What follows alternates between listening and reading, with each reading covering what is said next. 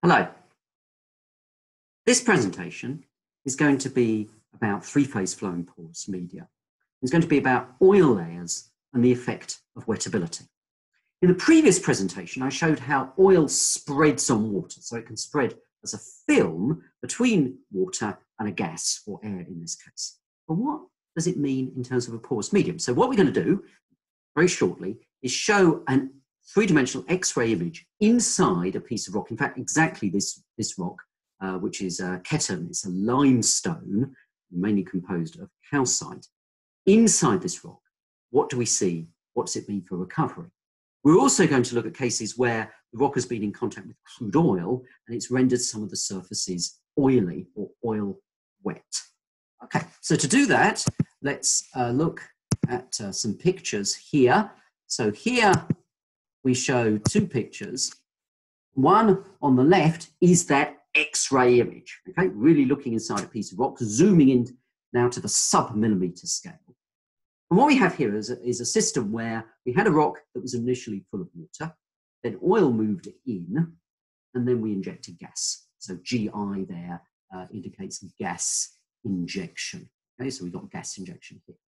So the gas is shown in red, and the gas tends to enter the large pores. It doesn't have any affinity for the solid surface, so it tries to stay away from the surfaces in the large pores. The water, it's a water-wet rock, it's actually a clean rock. Okay, so the water is in the nooks and crannies of the pore space. It likes the surface. The oil spreads between the water and the gas, but it doesn't just spread. In fact, it forms not a molecular film, but what I call a layer. A molecular film is nanometers in thickness. This layer, in this particular example, is a few tens of microns across and is sufficiently thick to allow significant fluid flow. So the oil can now flow, the oil can be connected and be recovered. So what's shown on the right are some schematics of exactly this, showing a single corner in the pore space, again, a few microns across. But if the water here is retained in the corners, the gas goes into the big pores, and then there's this layer of oil in between. The oil is accumulated in this layer. And in fact, we can see this even if we have what we show here, where this bold surface is where oil has moved in and some surface active components of the oil have rendered that surface more oil wet. Now the water bulges into the oil. The gas is still non-wetting to the oil phase, so we still get an oil layer. And in fact, the key thing here now is what we show on the bottom, theta G oil, is the contact angle between the gas and the oil. And if we have a spreading system, we would normally assume that that contact angle is really very low. Okay, so we've got a small contact angle between the gas and the oil. But what about the other contact angles? So what we're going to show here is a very important relationship in three-phase flow called the Bartell-Osterhof relationship. And it's a generalization of the Young equation. So what's shown here on the right-hand side are the Young equations on a solid surface where we have two pairs of fluids, so oil and water. Then the Young equation shown there on the left, that equation 8.4 is from my book, okay, is the interfacial tension between the oil and the solid. Sigma OS is sigma WS plus sigma OW cos theta oil water. So it's a horizontal force balance. Because we've got a solid surface, the vertical force balance is dealt with by the solid, okay? But of course we can have gas and water together, and we can have gas and oil. So we can actually write three Young-like equations. So we do that. Now that doesn't seem to be terribly satisfactory because now we've got three contact angles between oil and water, between gas and oil, and maybe in most systems, you know, that contact angle is close to zero, and between gas and water. So it seems pretty complicated. And six interfacial tensions, right? The three with the surface and then the interfacial tensions between the two fluids. So that's a bit complex, but it turns out there's a nice relationship between the fluid-fluid interfacial tensions and the contact angles, which shows sort of geometrically at the bottom here, but actually can be seen quite easily. What we've done here is we see here, we take this expression, 8.5, and we take away 8.6. And what we do when we do this is we're going to eliminate the gas-solid interfacial tension because that's something that we can't readily measure. So what we have is this water-solid plus this gas-water cos theta gas-water, and then what we have here. So we got a new expression and we've got rid of the gas solid interfacial tension. And now what we do is we're going to then look at this plus this, and we're going to cancel things out. So if we add these two together, we see that the oil solid cancels out here, the water solid cancels out here. They're on other sides of the equation. In fact, all the solid interfacial tensions disappear, and we're left with, well, what are we left with? Okay, we're left with the gas water, sigma gas water cos theta gas water is sigma oil W cos theta oil W plus sigma gas oil cos theta gas oil. This is rather a beautiful relationship. It's the Bartell-Osterhof relation. It shows, in fact, that the contact angles and interfacial tensions in three-phase flow are not independent. The interfacial tensions are interfacial energies. They are what they are. They are measured. So those are measured quantities. But then, if we know the contact angle between oil and water, which is really determined by the interaction of the oil and the water on the solid surface, so that's what we normally consider as wettability, plus the gas oil, which is related to spreading, and that gas oil interfacial tension, as I said, is often close to zero, then that specifies the gas water interface as a contact angle. So the gas water contact angle, okay, is not independent. We can't have any wettability between gas and water if we know the properties of the oil water and the gas oil system. So let's see what that implies. Okay, so what it implies is the following. Let's take, first of all, a simple system, which is water wet. Okay, so the Bartell-Osterhof relationship is shown there on the top. If we have a water wet system, the oil water contact angle is close to zero, the cosine is close to 1.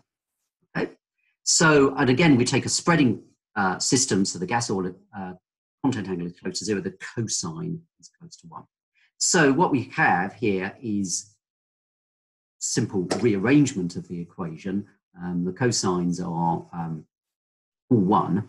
And we see that the cosine of gas-water interfacial tension is the sum of the two oil, water, and gas oil divided by the gas water. But actually, if it's a spreading system, what's shown there is the equation for the spreading coefficient, which is the gas water minus the other two. Well, if that's 0, then the gas water is equal to the sum of the other two. And so that equation simplifies it. So we just get A1 here. So in fact, if it's strongly water wet in the presence of oil, it's strongly water wet in the presence of gas. And that sort of makes sense because it's water wet with oil and gas is non-wetting to oil, well, then it's going to be water wet in the presence of gas. So that's sort of intuitively obvious. And now let's take another case. And that's really rather more interesting. Let's take an oil wet case. So if it's strongly oil wet, we have a surface that's been coated with oil. The contact angle between oil and water is greater than 90 degrees. If it's 180 degrees, which is the most extreme, that cosine will be minus 1. So now let's look at this bottom equation. Cos theta gas water is minus, right? Minus here, minus sigma oil water plus sigma gas oil. But normally the oil water interfacial tension is larger than between gas and oil. If it's in ambient conditions, it's about 50 millinewtons per meter versus 20 millinewtons per meter. If we go subsurface, where the gas and oil are both hydrocarbon mixtures, the interfacial tension between gas and oil can be very low, 1 millinewton per meter or lower. The oil water interfacial tension will be lower, maybe about 20 millinewtons per meter, but still definitely, a larger number. So that becomes negative. So now gas becomes wetting in the presence of water on an oily surface. It's a bit odd. You see this? Well, actually, you see it in lots of occasions. So what the photograph there is shown a leaf. Okay. Now, leaves, you might say, oh, they're water wet. They soak up water. No. Leaves tend to may have a rough surface. They also have stomata. They have little holes. They want to draw up water from the roots, but the holes allow them to take in carbon dioxide, release oxygen, or take in oxygen when they're respiring. They need actually these holes to exchange gases. They need to exchange both oxygen and carbon dioxide. How do they do that? Well, if they were water wet, they just soak up water. No. The surface of leaves, you could look at them yourself in your garden, right? They tend to be quite waxy, they're quite oily, they're in fact oil wet. And now when you have water on that surface, as shown there on the left, the water forms a bead on an oily surface. But just a moment, that's a solid surface, okay, between gas and water, and the water is non-wetting. The gas actually is more wetting. In fact, the gas wants to be on the surface. You get this exactly the same if you have a nice polished tabletop or something that's rather plasticky surface, or indeed a rain jacket that's plastic. Okay, there it's an oil wet surface, an oily surface, and the water runs off. You might say, yeah, but is it really oil wet? Yes, because the picture we show here on the right is the same leaf where what I've done is I've poured on olive oil. In fact, the oil soaks into the leaf. Okay, you see this, it spreads out, it soaks in. You see it sort of run off here and actually stained the dry leaf behind. So in fact, it is an oil wet surface. This leaf, the oil just spreads out. Okay, the oil likes the surface, but the water does not. Now you might say, well, what's that got to do with anything? Well, let's give some examples of porous media. Here I've got a children's book. It looks a bit backwards here, so if you can read backwards, okay, but it says, ducks don't get wet. Okay, why don't ducks get wet? So here's some nice pictures of ducks preening their feathers and staying dry. Why is that? Well, ducks' feathers are a porous medium. Okay, so they're very fluffy, okay, and they keep sort of fluffing them up. They're in water. What they need to do is they need to keep feathers inside dry, because then they're full of air, and air insulates the duck. It stops the duck getting cold when they're on cold water. But how do they do this? Because water just gets soaked in. They have a special gland, and they keep preening, and they keep the feathers oily. So now they have an oil wet surface. That means that actually gas is wetting in the presence of water.